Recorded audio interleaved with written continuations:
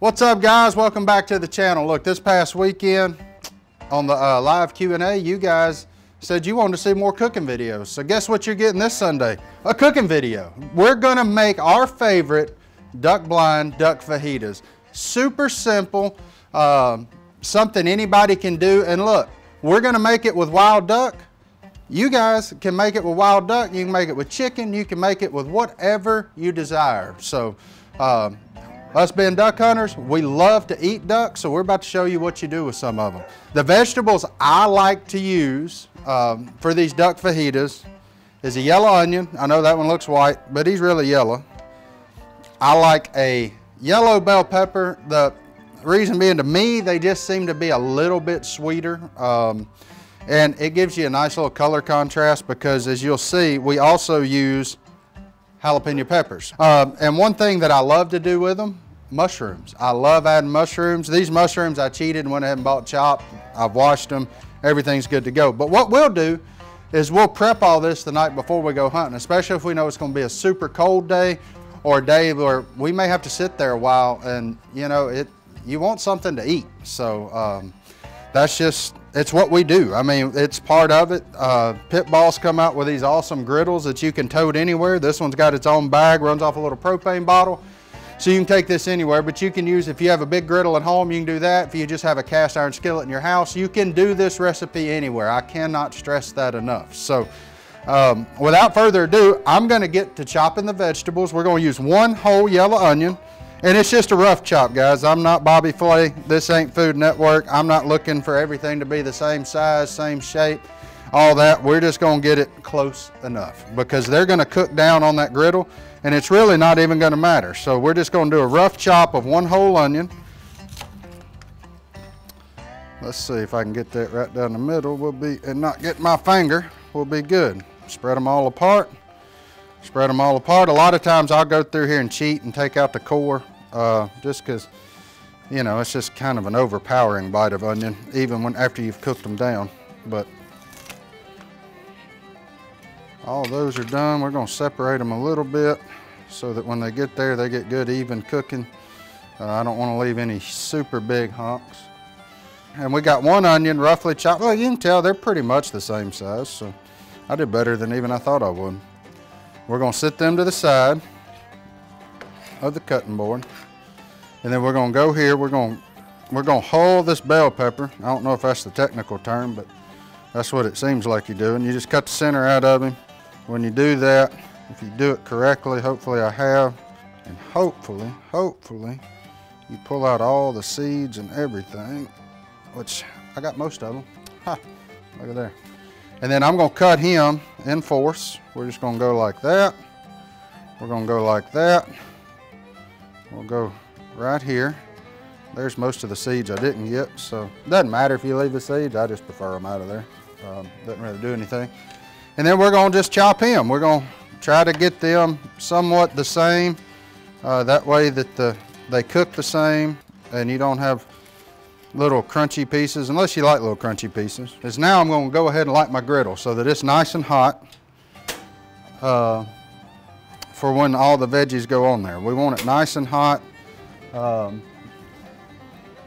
That way everything cooks kind of quick. Like I said, remember you're cooking this in the blind in theory.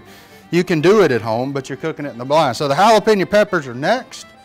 I went ahead and split them down the middle. What I'm gonna do is I'm gonna take two of them and I'm gonna hull them out, get the seeds and the white out of it, decrease the heat a little bit, but I'm gonna leave one of them with all that in there. That way you get a little pass-through heat. Take a spoon, you start here, and then just kind of whoop, and it'll all come out of there. He's a hot part, so just in case you wanna know, he be what makes it hot. So, not interested in leaving him in all of them because let me tell you something, they will light your world on fire. You leave all of them. So we're just going to chop them super thin. Remember, we're trying to keep everything consistent so that they cook at roughly the same time. So there's that. The griddle should be getting nice and hot. And what we're going to do, once it's nice and hot and we've got all this chopped, we're going to put down a little bit of olive oil. You can use whatever you want to. I'm going to use olive oil just because I like using it. I like the flavor it gives. In the duck blind, a lot of times I'll use butter. Butter's a lot easier to transport than a thing of olive oil. So we'll just keep chopping. We're just about done with all this. So we're gonna put just a little bit of olive oil over each of our burners. We're gonna put all this stuff on there. There's a little bit. I pray that my table and my griddle are somewhat level. They are. That way I don't have to change anything. And we're just gonna take, we're gonna go here and we're just gonna start adding. So, ooh, you gotta love the sound of that. Listen to them babies. Sizzle, yes sir. So let's get all this on there. And we're just gonna let them cook for a little bit. Like that sizzle, like that sound. Beautiful, beautiful. I referenced the mushrooms earlier. The mushrooms are gonna go in last because they don't take as long to cook down to the level you want them. So, but there we are. We've got our bell peppers, jalapenos, onions all getting on the griddle. About to get a nice little sweat on here. And we're just gonna let them do their thing. Now, we're gonna move on to going ahead and chopping and slicing our protein. So you've probably eaten fajitas before. You know, it's real thin strips. So we're gonna do the same thing with these duck breasts. I've had them marinating overnight. You can see they are in a deal of Worcestershire, soy sauce, minced garlic, and cayenne pepper. So that's what I have them soak in. That's kind of the flavor profile I like. What you'll do with this minced garlic a lot of times, as you slice it, it'll stay on it and you'll get the carryover of the minced garlic to cook with. So I'm gonna start on that here shortly. Now that these onions have had a little bit of time to sweat, I'm gonna hit them with something that's a little different. This is made by a buddy of my meat church. It's called the Holy Gospel. It's actually a rub. It's not a seasoning, so to speak. So what it's got in is it's got a little sugar. So what you're gonna do is you're gonna put it on here and you'll get a little caramelization of the sugar. Now that they've had a minute to, that shouldn't be too hot, it's not, perfect. And we're just gonna hit all of it with a generous amount of the gospel. So everybody deserves to be hit with a gospel every once in a while. So we're gonna put the lid back over them, let them keep sweating, and we're gonna get back to work on this. So I'm gonna go ahead and slice the duck breast. I'm gonna slice them, again, thin strips, and get them ready to go on. The reason the ducks are going on last, they don't take very long to cook. You gotta remember one thing about ducks, you don't wanna cook them well done. Wild ducks, you do not wanna do that. So you wanna keep them at the most medium.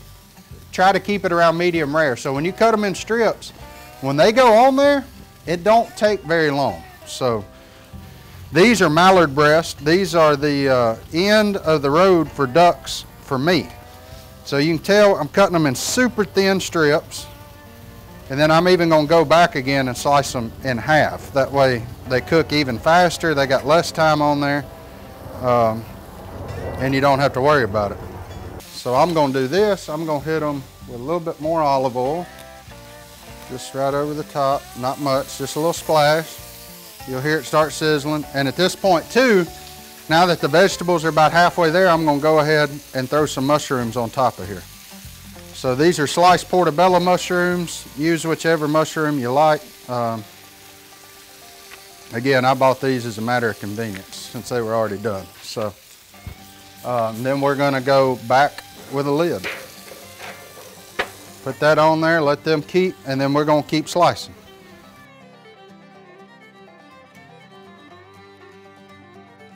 So now, while that's continuing to do its thing, I'm gonna come here, this pro move here. You won't see this one on many when it comes to fajitas. But as our base for our duck, we're gonna take 4 strips of bacon and we're gonna chop it. We're gonna chop it real nice, in little small bits. And that, like we use the olive oil for the veggies, we're gonna use bacon grease for the ducks. And you'll also, while you're eating it, get these nice little crispy, crunchy deals of bacon up in there. And I don't think anybody's ever been mad about that happening, have you? If you have, I don't know, it means you can be friends. So we're just gonna keep doing it. Again, this is seeming like a lot, and you're like, oh, y'all do this in duck blind? No, well, we do, but we do it all the night before. So that baby's probably gonna be hot this time. Let's touch it. Oh Lord, look at that. Look at that. They're pretty soft. That's a good thing right there. We're gonna let them go for just one more hot minute. Look, while we're waiting on those to cook, I'm gonna ask y'all a question. Drop a comment down below. What's your favorite duck blind snack? What do y'all cook when you're out there? Is it bacon and eggs, sausage, pancakes, deer sausage? What is it? And how do you cook it? You cook it on a griddle? You carry a little grill with you, a little stove top? Let us know, because we are always looking for new ideas too. So, you know, be sure to let us know down below what you like to have when you're out there. So we're gonna pull them, and we're gonna put them in this pan. And I'll show you what you do with that here in a minute. The reason, oh, that's hot. Hot underneath there. Hot on the bottom. Hot on the bottom, boys. I'm gonna start with the bacon, and we're just gonna come here. Oh boy. Oh, listen to that sizzle of that bacon. Lord have mercy.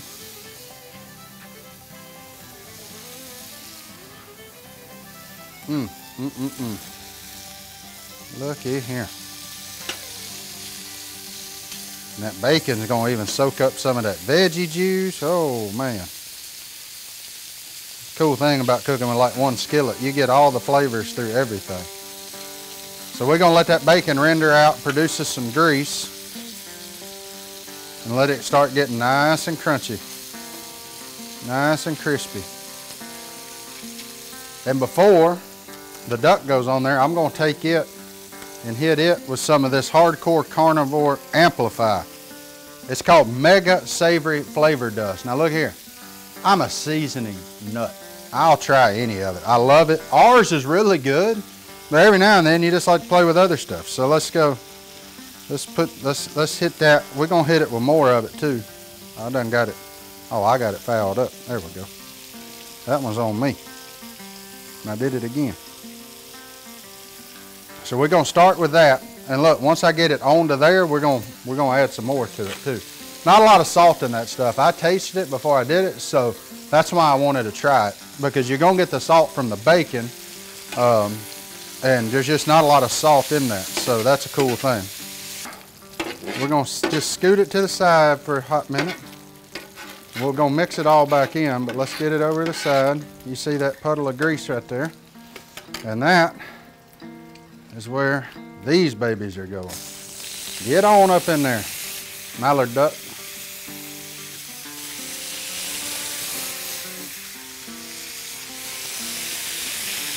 And then we're gonna keep hitting it with some more of this Amplify.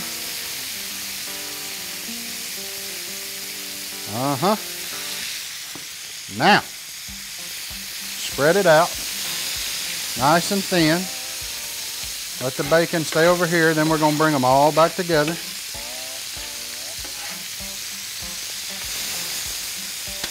And now you just wanna watch it. Now you gotta really look, because you don't wanna overcook it. So spread it out where they get a nice even cook on them.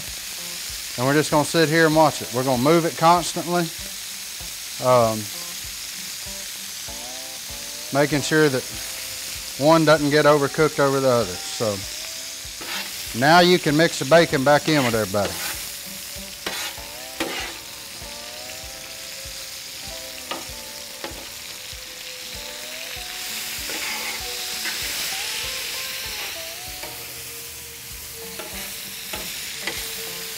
And you can see once the meat went on, that went pretty doggone quick. So now that we're there,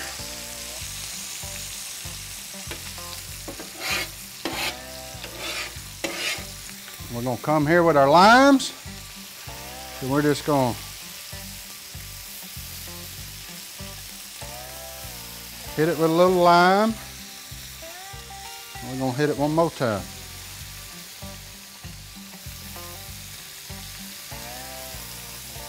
Make sure Si gets a seed in here. No, I'm kidding. We don't want to do that to that old man.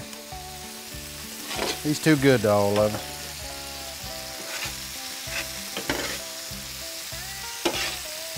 All right.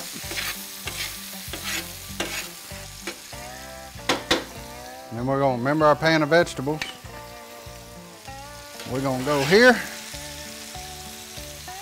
And we're going to dump it all together.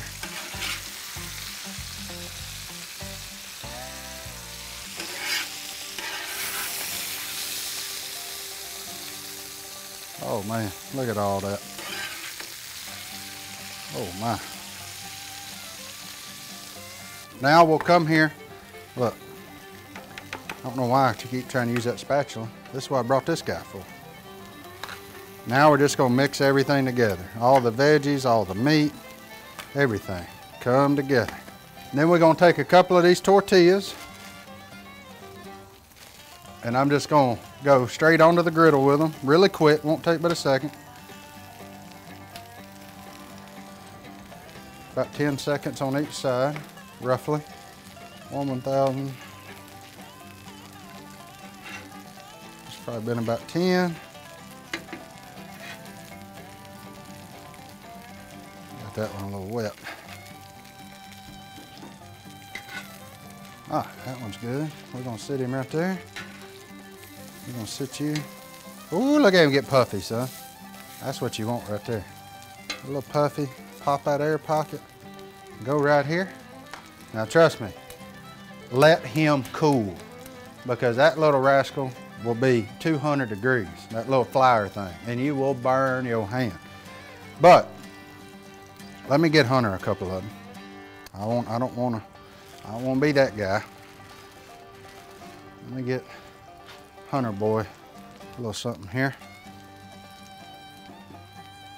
Get on there. And we're just gonna build us one. We're gonna try to get a good mix of meat, veggies. I ain't got no green in there. Where's that? Yeah, there we go. Look at there. Got him. And we're just gonna top him off with just a wee bit of cheese. And we're gonna fold him up like so. And we're gonna eat.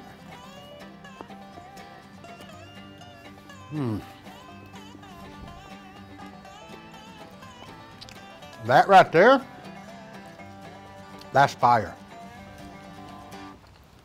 Look, we appreciate y'all tuning in with us. This is our favorite duck blind duck fajitas. Comment down below, let us know what you think. Look, if you try it, shoot us a message. Shoot me a message on Instagram. Anything, doesn't matter. Let me know how they turn out. I can tell you right now, if you follow what I did, they're gonna be fire. And your woman's gonna buy you more shell money to go duck hunting with. Because when she eats this, that's the deal right there. Oh Lord.